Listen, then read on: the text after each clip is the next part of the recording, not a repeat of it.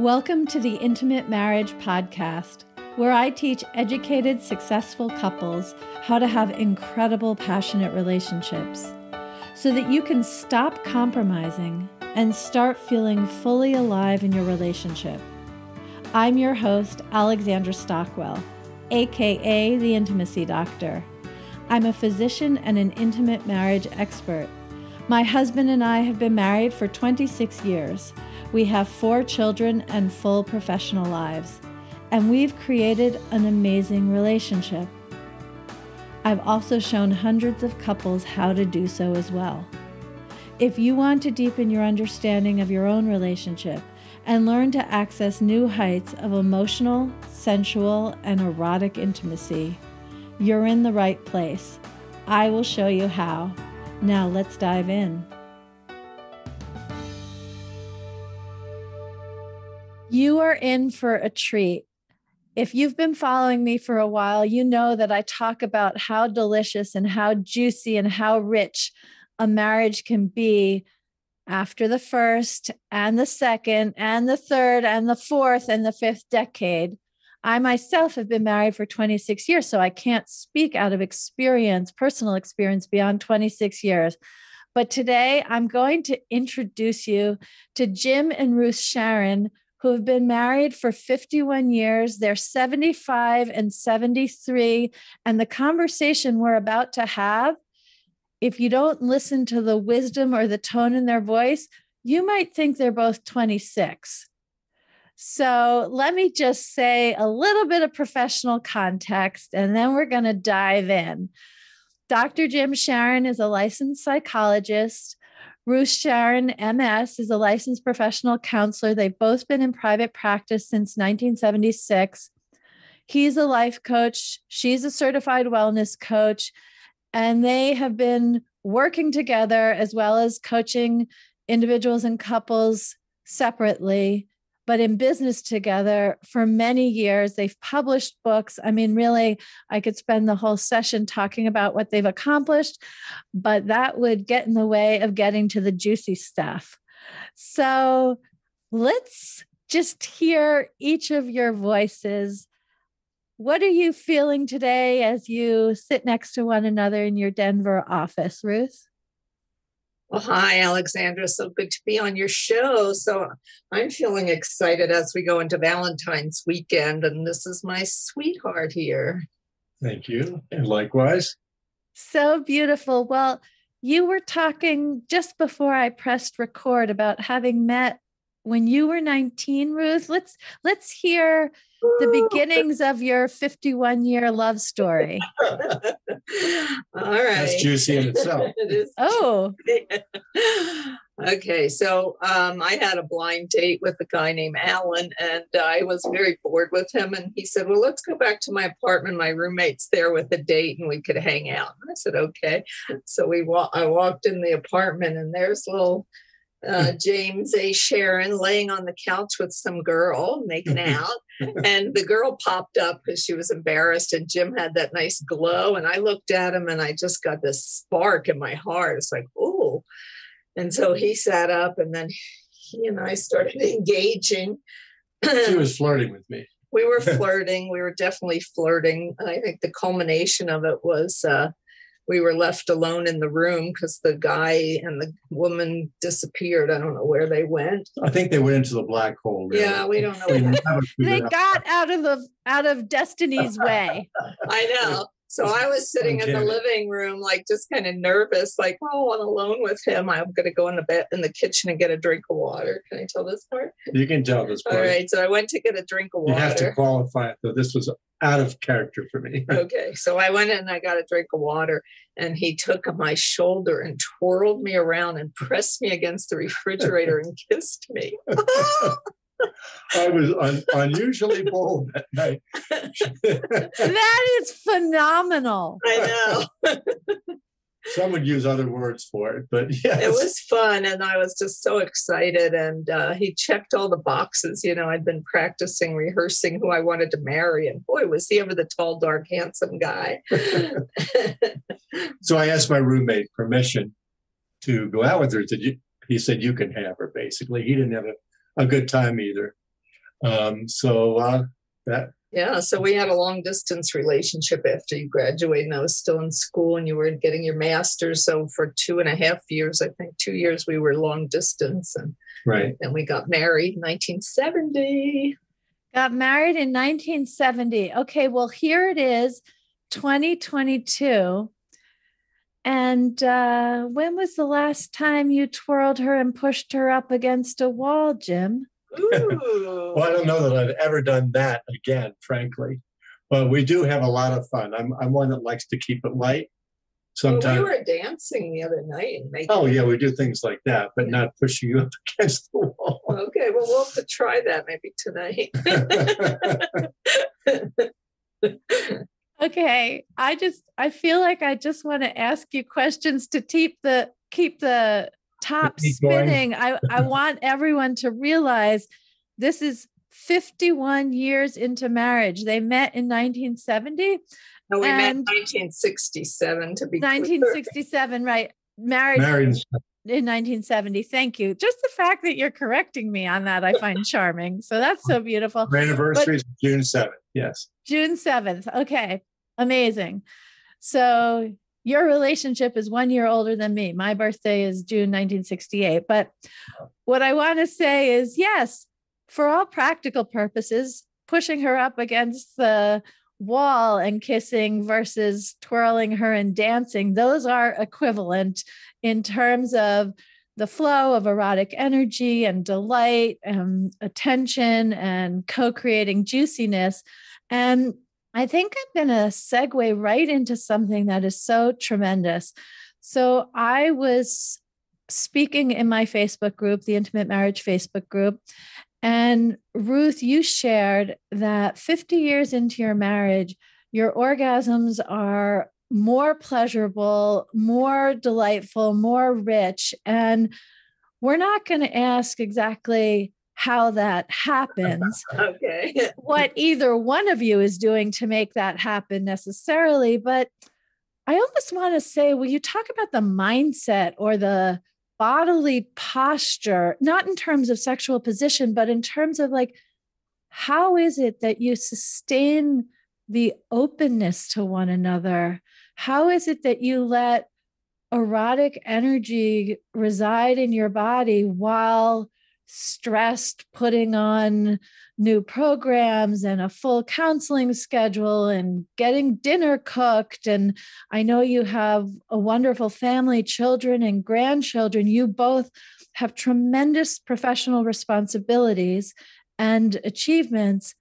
And yet you have time for dancing in the kitchen and for really experiencing the lusciousness that is available when two human beings and their bodies know one another well. So I know that's not a very specific question, but I want to just invite you to share whatever arises. Has it always been this way?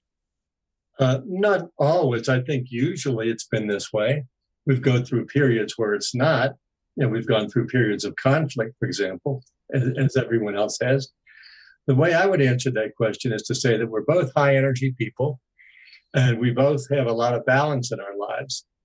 We see intimacy as something that is multifaceted. It's not just sexual intimacy. I don't like when people use the word intimate to just refer to sex. Yes, of course. And we meet each other on, it's not, of course, to so many people, surprisingly, but we meet each other on so many levels. And whether it's fun or the lightheartedness that I spoke about earlier, intellectually, and working together, which we have done for about 47 years almost of our marriage. And so because of that energy and that commitment to balance, it's easy to then connect with each other physically as well. And we're direct about that. We have a lot of good code words. Yeah. I don't even need code words sometimes, although we have those too. Well, I just want to say that one of our companies is called Energy for Life, open the pathways to wellness and love. So that's what it is for me. It's not my personal energy. I'm just opening the pathways. So I have many practices, through meditation and breathing and eating well and dancing, moving, exercise, yoga, just keeping the pathways open so the life force keeps moving through. So the life force has lots of aspects, creative energy, joyful energy, spiritual energy, also working through hard stuff, putting the work in to cut up that density and calcification of old patterns and all that. So the energy is used in many ways. And we love sexual pleasure and enjoying each other and sustaining that kind of contact so that more and more is possible. It's like, ooh, that I didn't know about that. Like I keep learning stuff. I think there really is something to be said for spiritual juice as well. Yeah. We've been on parallel spiritual paths for decades, and that does literally and figuratively light us up and creates a strong source of energy, something to plug into. Will you be more specific, Jim? Like what exactly does that mean? Like, let's say, does that mean you pray or you have spiritual conversations? Like, will you say it in a way that someone can apply it practically, even though we're talking about spiritual energy? Well, we've been trained in various forms of mysticism, and we do mystical practices with each other. Those are a little bit harder to describe in a concrete way. Well, they're meditations with visualizations, really. That's all. A lot of it. And we do pray and we do have spiritual conversations. Yeah, but anybody can breathe, If we take a few minutes to just breathe and open up what's blocked, shake it out, move it out, exercise it out, punch it out. It's just learning how to clear ourselves, taking time to regularly check in and see what's going on. And it's like, oh, I got that knot in my gut. What's going on down there? So then I go visit my gut to see what's going on down there. So I just keep unblocking the energy, basically. So it's not mystical so much as very practical and just finding what's blocked and unblocking it so I have more energy. Correct. I did say that I like the practical. I think that's really important. And yet we do use a lot of practices, such as with light, for example, which do create high energy. So it sounds like you each relate to your own being and body as a vessel that you keep clear and let the energy move through. Yes. Are you updating one another, or you just feel the energy flowing with one another? Oh, updating all the time. You mean checking in with each other? Yeah. I mean, like if you find a block in your gut, as you said, is it important that you tell Jim about that block and how you cleared it? Or is it just important that the energy is flowing again? Well, I don't think I'd report how I'm unblocking it. Maybe I might, but I might say I need some quiet or I just need some space, just to kind of go inside, so I ask respectfully for that kind of process time. I don't know if I think you're often quite something. Transparent. Yeah. What's going on with you. Right. She's more somatic than I am. I mean, I'm very in touch with my body too, but I don't, I think she's a little bit more inclined that way. Yeah. So being a dancer, I've been a dancer, yoga teacher, meditator. I was a belly dancer back in the day. Jim was my drummer. So, I like that sensual movement and that energy going through my body and just shaking it up. You used a good word, sensual. I'm very big on sensuality for both physically oriented. So to me, a big part of sex is sensuality. Yes. And yet there are many people who have a lifelong practice of yoga or even breath work who don't end up having as much pleasure as it seems like the two of you have. It's permission, giving ourselves permission. That's the balance Jim was talking about. We work and we connect and we do our household things and our daily practices, and then we play. We have a Chinese checker tournament going on right now. We just have to have a balance and make time for each other, make time to play. Or just tonight we were going to have massage night on a table that our friend loaned us. And, so just taking that time is really important. She's unabashed about sexuality, which is a turn on for me. She doesn't hold back, and she's not bashful, and you're willing to say, "Hey, I like sex." Right? Yeah, a little to the left, honey. Yeah. And it sounds like you've always been that way, Ruth.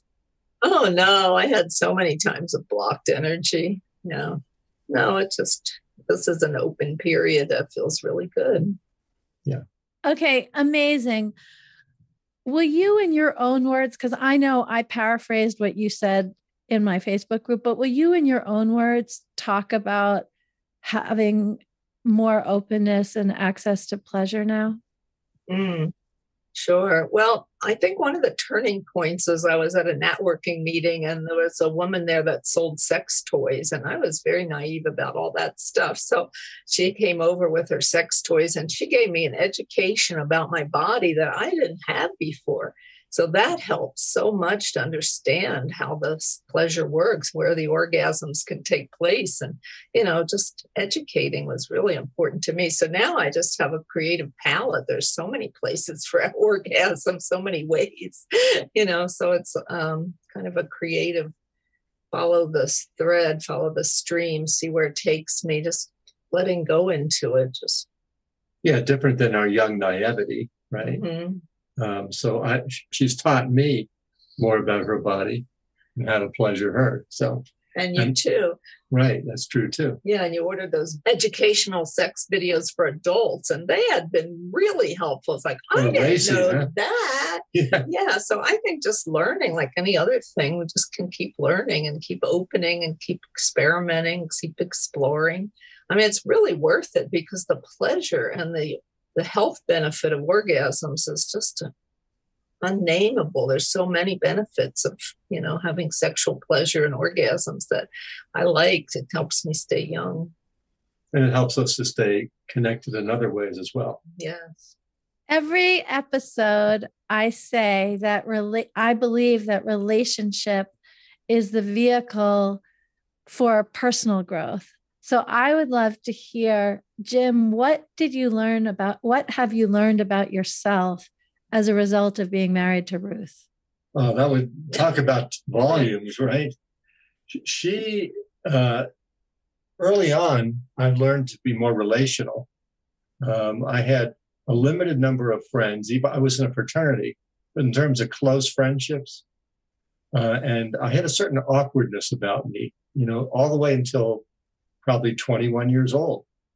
And being with her, even in those early days, I was able to start breaking through some of my shyness and social awkwardness, social anxiety. And then she was always, we use the word energetic. She was so energized, even as a high school and college woman. She was, for example, the president of her national sorority. So, and very interested in community building. So we got into that relatively early in our marriage. We had a holistic health center together. So that taught me a lot about leadership. We had various, big ventures, including our current one. And I keep growing as a leader. And I'm just thinking so many things were going through my mind. Well, I witness your changes too. I see how much more you listen, how you really tune in, how you're coachable. Like if I say, I don't like the way that you shared that or whatever, you just are so coachable. You can make those adjustments. I really appreciate that. And I frankly, I honor that in myself as well. Amazing. Really beautiful. So Ruth, what have you learned about yourself as a result of being married to this amazing man?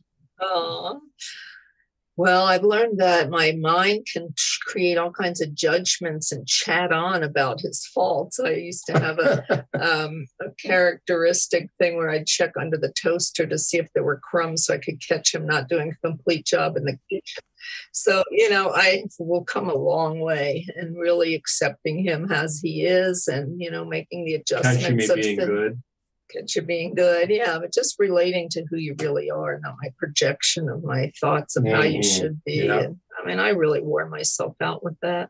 I remember one of my friends said to me, if you're going to wait to be happy till he behaves the way you want, you're going to be waiting a long time. I thought that was such great advice. Well, there was a little bit of a dance going on there of one upmanship on her part and one downmanship on my part. Yeah. Broke through that. I don't know how fast we broke through that, but it took a lot of decades. I don't know that it did, frankly. Well, anyway, I've learned that, what he's talking about, if I posture as better than him, that's really insulting to me and him. So I'm really giving that one up. But, sometimes I'll fall prey to it. But, just learning how to manage myself, monitor my own thoughts and feelings. You've developed a lot of humility too. Yeah, humility. Yeah, great gratitude. I think that's the biggest thing. I've learned to be so grateful. Like, my God, look at my life. Look at this guy. How did we do this? We grew together like this. So many people grow apart or go numb, but we've stayed alive and still connected and started this Heartwise Relationship Academy. I mean, at our ages, we started this whole enterprise of online learning for couples because we just hear the suffering of people so much. So, taking all these organizational and community building skills and putting it to this now, I've learned a lot. What else I think we haven't mentioned that's really key is that we affirm each other a lot. And it's genuine. It's I want to say that I use the word pride. I like to be able to be honest about what we're proud about, right? I don't like fake humility. Yes. So I'm proud of my own sincerity. I think that's one of my strongest suits. Mm-hmm. And so I do not say things I don't mean. But so she knows that. And very often, even in spaces, there's a rare day that goes by that we're not giving each other a compliment. We're saying how much we really do love each other, how grateful we are for our relationship. So we'll say it in various ways. Well, you also thank me for going to the grocery store and getting special food for Valentine's, so we thank each other a lot. That's on a regular basis. Mm-hmm. What are you looking forward to in your 6th decade of marriage? Vacations. Semi-retirement. Yeah, a lot more rest, a lot slower pace, just a lot more time to lay on the beach. Okay. Play with grandchildren, go out with friends. Yeah. Wake up late and read some books. And do it together, it sounds like. Together. Yeah, we still love to travel. So, just exploring places we haven't gone. And some of our kids want to travel with us. So that would be fun, just we have a lot to look forward to. We do a lot independently. And that's one of the secrets of our relationship is the balance of autonomy and as well as coming together. Often travel separately. I'm going to be taking my second trip with just my son this winter, and she's going to be going out with some girlfriends for several days. Yeah, so autonomy is important, that each of us is a separate human being and that we can honor and respect who the other person is instead of trying to make them into who we want them to be. We spent a lot of years in that, and that was exhausting, like I said. I don't think I did that to you as much as you did. Oh, yeah, you did. Did I really? We'll select this. Well, you're still doing it. If I forget to put the little circle in the accounting book, I have to be corrected. Right. It shows up differently for each person. Okay, well, this is a really beautiful context. I'd love to invite you to talk about the Heartwise Academy. I have I've experienced a number of the teachers you have, and it really is a heart-filled endeavor. Would you like to share a little bit about that? Sure. I want to thank you for your chapter in our Heartwise book. The book is really so beautiful, and your chapter was so important. Chapter. Yeah, thank you. Yeah, so Jim compiled 16 chapters in the Heartwise Deepening and Evolving Love Relationships book. And he was working on it so diligently, and I'm looking over his shoulder going, that would be fun if some of those people would like to teach courses to make the content of their teachings come alive. So that's what planted the seeds for me. So then we started offering some courses, just starting out with a few, just building them little by little, and inviting people to take the courses. So they're pre-recorded. We've had them pre-recorded, and they're in little bite-sized pieces. So that's using accelerated learning principles where you can learn a new concept and by listening and then practicing it. So there's there's workbooks or activities to write in your journal or things to talk to your your partner about. It's also good for independent people who aren't necessarily in a love relationship, but they just want to enhance their relationship skills. So we're providing a lot of different courses. So right now we have your course. You want to say about your course? I'm doing couples spiritual development. And the basis of that is really to be very practical about spirituality, to really ground it. We're developing a lot of new courses this year. We also had some webinars that were briefer last year. I think for both of us, again, this is another enterprise that involves community building. And we're wanting to not just be the experts, but really bringing a lot of other expertise, a lot of other voices, and create a space in something we call it's a monthly Heartwise Circle, where people can deal with what we do call wisdom, not Wisdom Wednesday, but Wisdom Pool. We also have an offering called Wisdom Wednesdays, but this is the Wisdom Pool where people can interact with each other on different relationship topics. Well, I'll definitely have the link to the Heartwise Academy in the show notes. And clearly, anyone who wants to expand in any area from spirituality to pleasure and back again, it is worth having a look at that website. Thank you very much. Yeah. And I really want to thank you so much for this conversation. It touches my heart so much. I have to say that neither of my parents lived to the ages that the two of you are. And so I listen with a real appreciation for the way that you articulate the experience of a 51-year marriage and being 75 and 73 and the enthusiasm you have for life, not just that you have it, but that you articulate it so generously. So I personally thank you. And I also thank you as the host of the Intimate Marriage Podcast. It was a joy, and I really appreciate your warmth. And I thought you held the space really well here. Yeah, thank you. Thank you. Thank you for joining me on this episode of the Intimate Marriage Podcast. If you're ready to deepen your relationship and create a truly intimate, delicious, and vibrant marriage, head over to alexandrastockwell.com and choose the program that's right for you.